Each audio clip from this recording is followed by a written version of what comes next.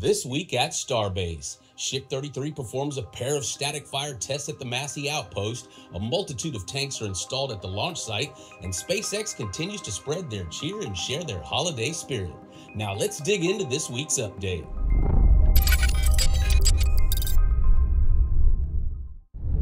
Starting off this week over at the Massey Outpost on Thursday night, Ship 33 was loaded with cryogenics as the latest round of testing on the first Block 2 Starship got underway. Once propellant loading was complete, the rocket performed a spin prime of its 6 Raptor engines.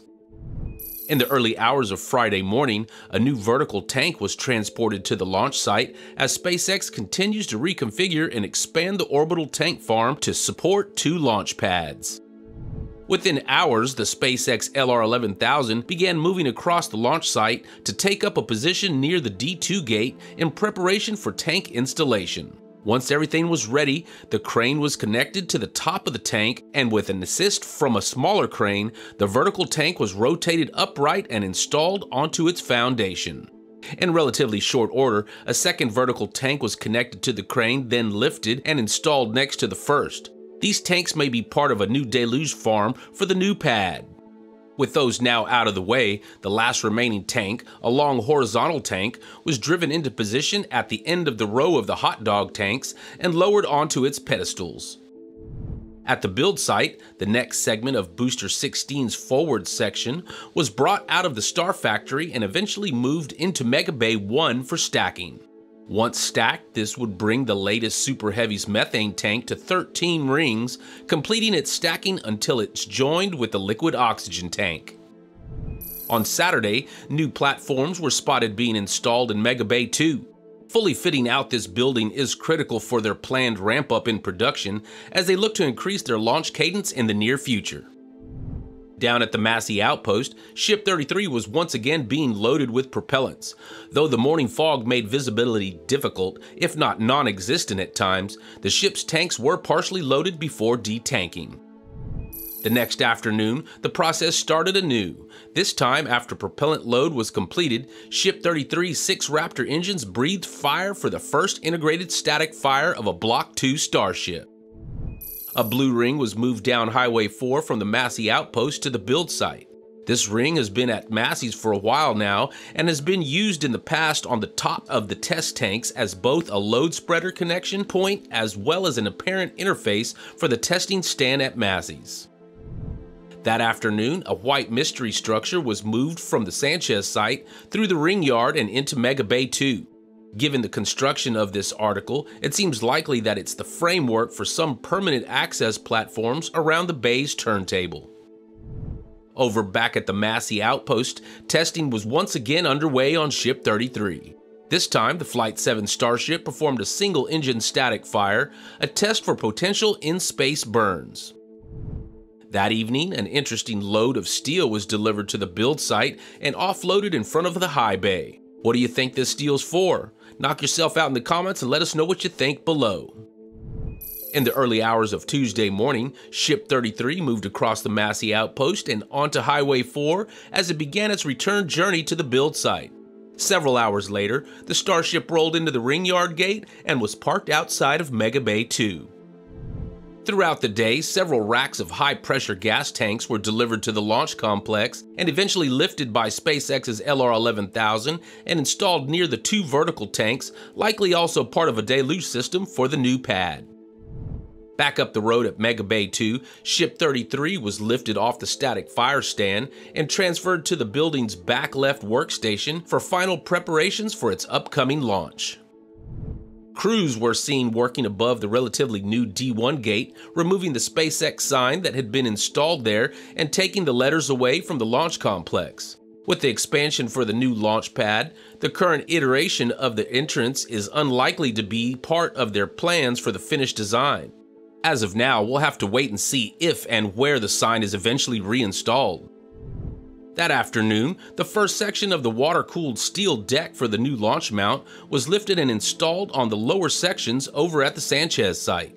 This new design should allow for increased durability for the new pad. Later, SPMTs with odd-looking payloads were spotted heading out of the build site and down Highway 4. That night, we learned what they were for as a SpaceX holiday parade made it through the village before ending at the build site. This parade included Santa in a crane basket, the Grinch, large inflatables of Starship and Starman, and more.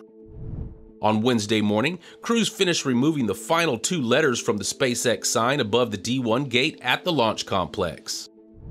That afternoon, additional new steel pieces were delivered to the high bay area, with some pieces being taken inside the building. It's still not clear what exactly these are for, but some speculate that we could be seeing some of the first pieces of a new Starlink loader. Thursday morning, pieces for the chopstick assembly jig began arriving at the launch complex. These red steel pieces will be assembled to create a structure that will support the arms and carriage while they are joined together prior to installation on the tower. Over at the D1 gate, with the SpaceX logo now removed, the concrete beam that spanned the entrance and supported that sign was next on the chopping block.